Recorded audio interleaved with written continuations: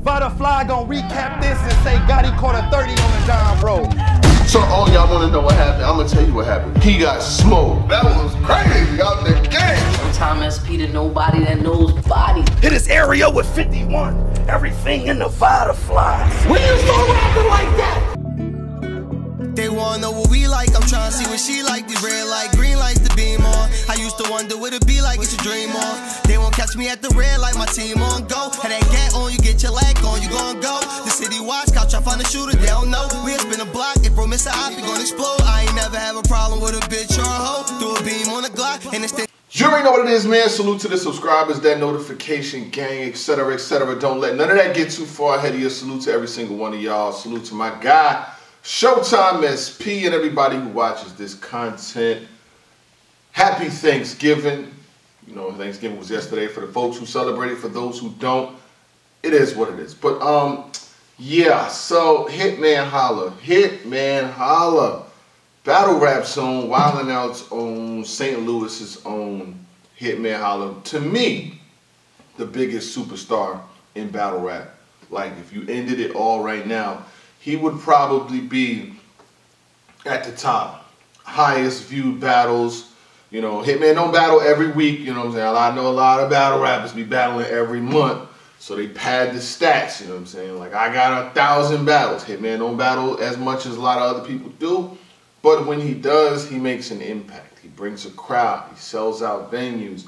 He is one of the innovators. He's been that way for a while. You know, he's transcended over to Wild 'N Out. But he was the one that was at Wild 'N Out that was really still competing. Like, Charlie Clips is competing now. You know what I'm saying? Like, he definitely is in his mold. But for a good 4 or 5 year stretch, Hitman Holla would still come back at least once or twice a year. And he would battle on a high level. Like, he would do 2-on-2s with Verb. He would come back. He battled Tay-Rock.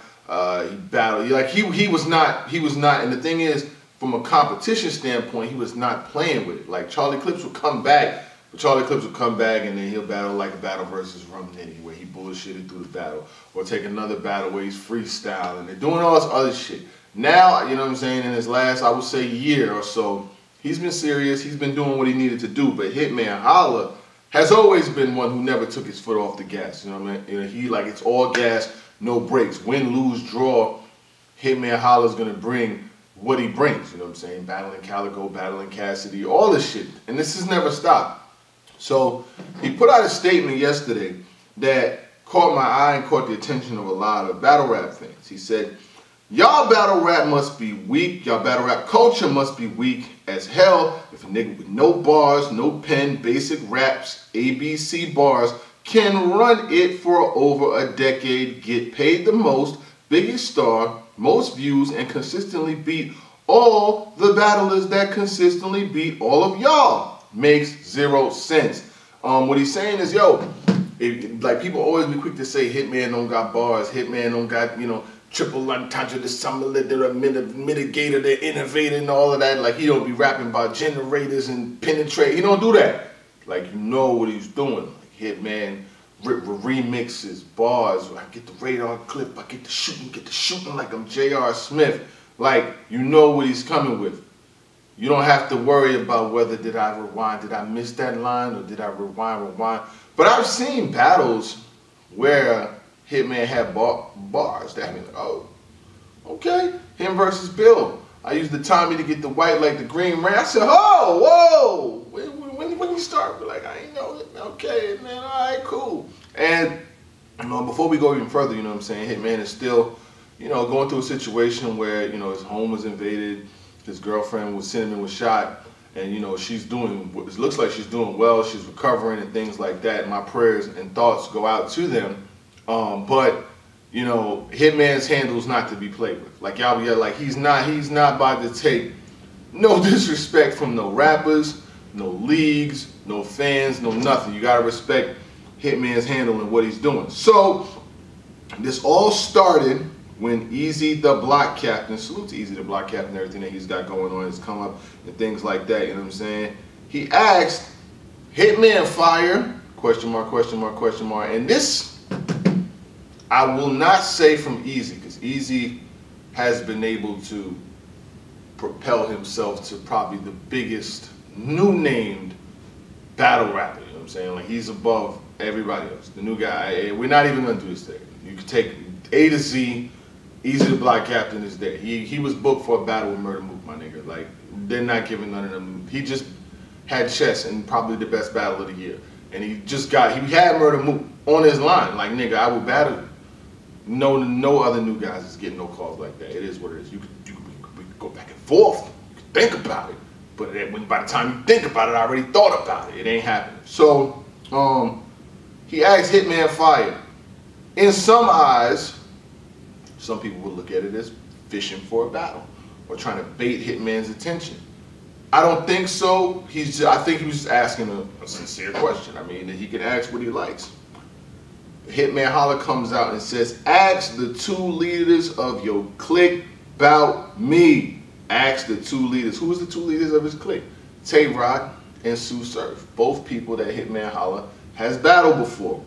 Basically saying, you can ask them niggas. You ain't gotta tax around, ask around. You know what I'm saying? Like, we ain't got to do this. Ask the niggas, you work for niggas that work for niggas that work for niggas that work for me. You go ask them niggas what they think about my handle. You know, Hitman has battled both of them. Beat Tay Rock, Surf too. That was, you know what I'm saying? Like, it is what it is. So,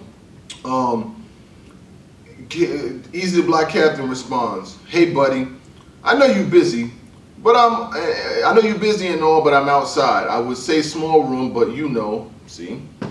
He's saying small room, but you know, but he's trying to say what Eazy said. You know what I'm saying? This is what Eazy said. He was trying to say Hitman and me can battle in a small room. And you can't knock Eazy's confidence for going for this, because he just had a battle with Murder Mook. If you could get Murder Mook, you can get anybody else. That's what he's thinking. Like, nigga, if I call Hitman out and he responds and he shakes something, nigga, I could get him too. I don't blame you for that. It's a good thought process.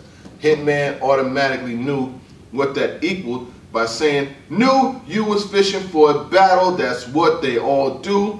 Throw out disrespect and pray I respond. And of course, you'll say small room. That's 98% of your career. Like, you battle in all, you was created in small room volume type settings.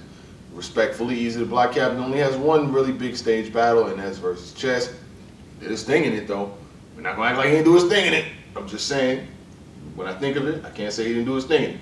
But Hitman Holla has battled in small rooms before. He battled Bill Collect in a small room. He battled Cortez in a small room. That battle versus Verb, that's not a really huge, that wasn't no big ass.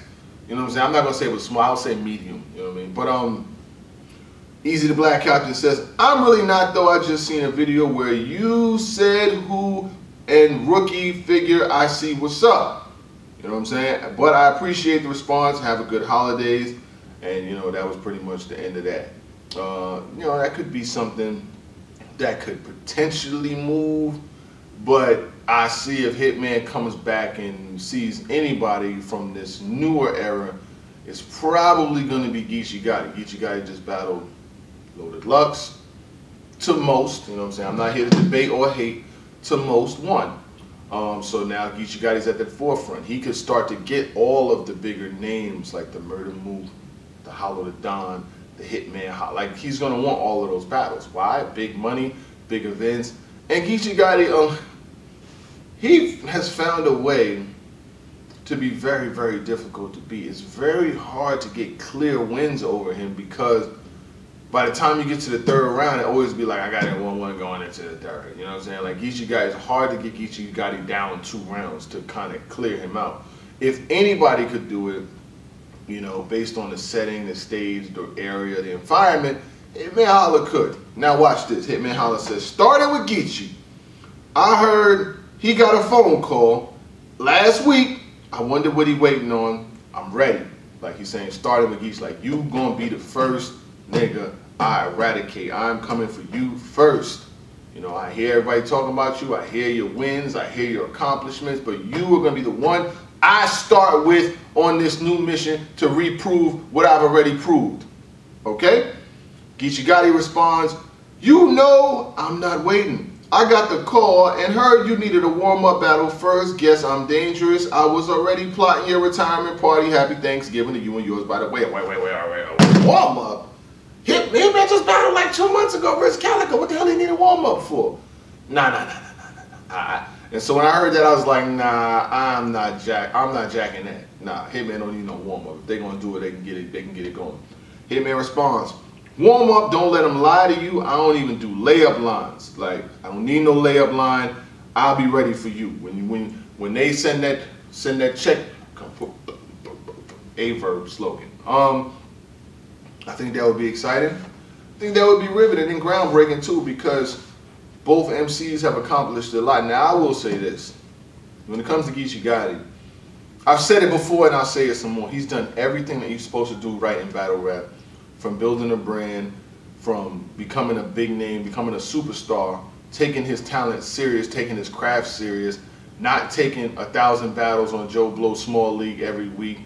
Like, he's done what he's supposed to do, and now he can say, look, I want Lux, I want Murder Move, I want this person, I want Calico. He's gonna get every name that he asks for, and I could be like, and I could go battle like Reed Dollars on an off week, you know what I'm saying? Or I could battle A-Ward like I'm doing again on my league. I could take him and just, you know, do that. But I will say this about, I'll get back to the Hitman and Geechi in a second, but as far as Hitman goes, as far as Geechi goes, his battle versus A-Ward is very important. He can't go out there, lose to A-Ward, get 30 by A-Ward, or get smoked and think that people are not going to count that. It's not going to be no, oh, we ain't counting that because it happened on the right. Nah, nigga. Them recaps are going to be the same way. So hopefully he's treating this as he needs to. When I spoke to him and we did an interview about a week or so ago, he did tell me, you know, it was for his legacy and he was taking it serious and it's important to him. So I do see that being a war. LA's a little different though. Like, being Geechi in LA is not going to be an easy task. If anybody can do it, it's somebody who's done it before, which is none other than A-Ward. So we'll see where that goes. But as far as Hitman and Geechi, I like it. I like it, especially with this new energy that Hitman's found. Not new energy. He responds to what he responds to. Like, he probably gets called out for battles and called out in situations damn near every day. Even when the situation first happened with his girl, like, niggas was like, battle rap niggas, like, every other week is like, yo, tell Hitman I'm outside.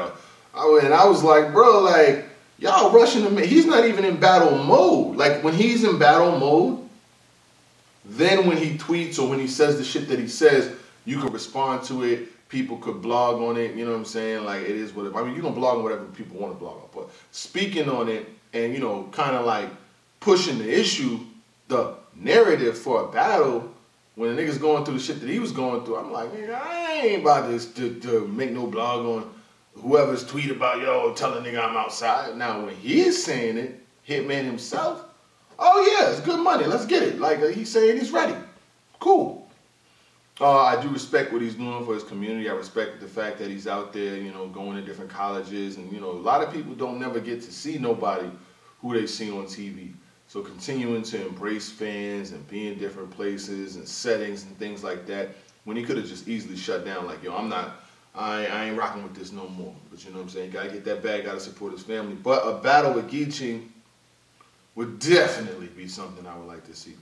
I'm cool with Eazy too, you know what I'm saying? I ain't mad at that. I like what Eazy the Black Captain does. But Hitman Holla kind of saw the play. It was like, throw out a little disrespect, hope to get a response.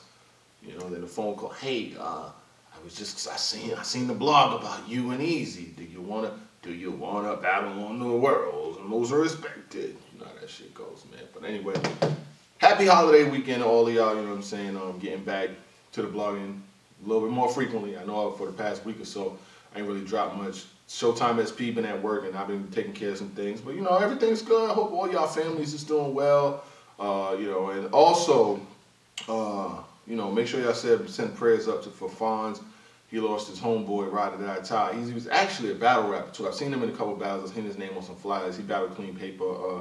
He lost his homeboy not too long ago. Fonz has been having a pretty rough go because his battle with real name Brandon is not going to happen this weekend. his battle with Tink the Demon on Traffic didn't happen, and I think him and Lou Castro had got pushed back to Chris Brown's backyard. So he been having a little rough go as of late, you know what I'm saying? I'm just hoping to send positive energy and hope that everything works out for him, because I know a lot of people was looking forward to that Tink the Demon battle. Tink the Demon himself was saying that Briz was supposed to jump out in the 3rd round or something like that, and he was like, yo, it's a wrap. That's not going to happen no more. You know, I got Tink the Demon's tweet from that day. Well, it's a wrap. I'm not spinning the blocks. I was fitting to leave Earth in the 1st and land in the 3rd. It was only to bring Briz back to the culture. F it, don't ask me because I'm not doing it. I'm not, the culture got cheated that night. All we invest in the craft and sacrifice of life, whatever the case may be. And Briz was at the battle, so maybe he wasn't going to jump in. I don't know. But, you know, I know as far as artists go, it'd be difficult when you're preparing, you're getting all your stuff together, you know what I'm saying? You're preparing for a battle, you're getting your mind right, you're staying up late nights creating all these rounds, and then like a day or so before the person you're battling is like, yo, I'm not going to be there. So I know that kind of sucks. But salute to all the MCs, and I hope all is well, you know what I'm saying, with Fonz during this time. But other than that, gang gang.